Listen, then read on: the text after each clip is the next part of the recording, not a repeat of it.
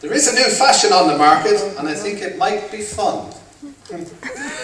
Well, she said, you have a decent body, and she looked me up and down. The contents of her shopping bag lay scattered on the ground. God says, what are these? For I swear I didn't know. So she, they're thongs. They're the latest style.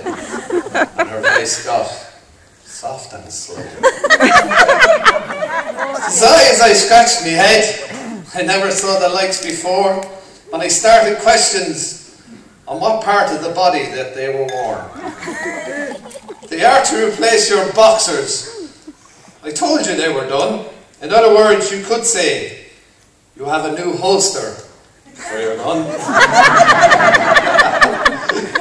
Well, I felt a bit embarrassed, for I'm modest, don't you see. She held them up against herself, and then she placed them on my knee.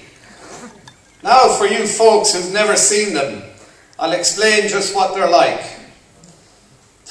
There's not enough material in them that would cover the saddle of a bike. At first they looked like something you put around a greyhound's neck when you took him out to lead him or show him round the track. For they seemed to be all elastic and very little cloth. I swear there wasn't a mouthful of a decent sized moth. Now, I used to make catapults way back when I was young. I'm still young. Well, these yokes, they look just like that. A lot of rubber and a tongue. So she, go and have a shower and see if they fit you. I'll go and wash in the ensuite, for I bought myself one too. Well, I went and had a shower, for I always try to please.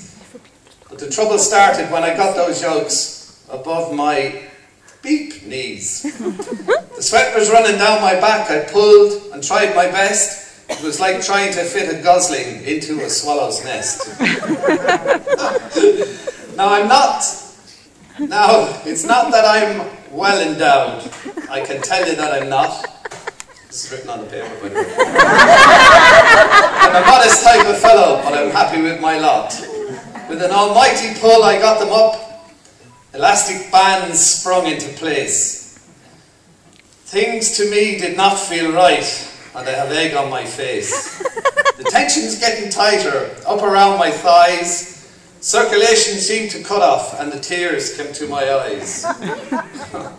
Other parts, I dare not say, were gathered in a bunch. The pain that I would suffer was far, far past this credit crunch.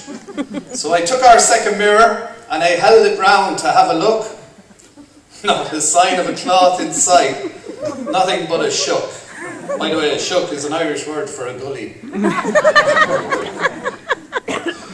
To explain in more detail what my poor backside was like, it was like that joke you'd find in big cities, where you put the front wheel of a bike. Whatever else was happening, I tried hard to walk. My voice was getting a higher tone when I tried to talk. I was stuttering and stammering when I tried to pronounce my words. And all's not right down there, you know, it affects your vocal cords. So I shout, Maisie, I have them on, what else am I to do? Says she, step into the bedroom, for I have mine on too. So slowly and surely I reached the bedroom door. This is page 3, by the way.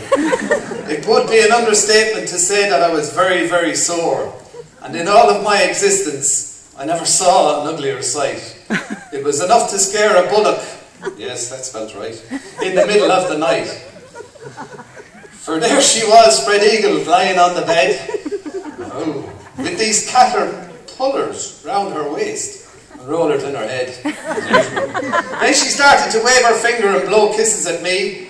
We were like two sumo wrestlers you'd see on TV. But then with that, the elastic broke and it hit her in the ear. Another bit went flying and landed on the chandelier. I didn't know how one in the I was standing naked as the day I was born. The wife burst out laughing and looked at me in scorn. Says, "Aye, Maisie, I've had enough. It's time we had a talk. for I think I was castrated the last time I tried to walk. I know that you still love me, and deep down in your heart, the only thing them yolks are good for is to help me split a fart. What you're doing to me is nothing short of mortal sin. I'm going to get me boxers, I don't care if they're in the bin. At last, common sense prevailed. Things are back the way they were. That was a couple of years ago, and I still have the odd nightmare. But I feel they're still on me, and there's nothing I can do. If certain parts are not already dead, at least they might be blue. I waken in the morning, look down just to make sure. The person who invented thongs was one contrary whore.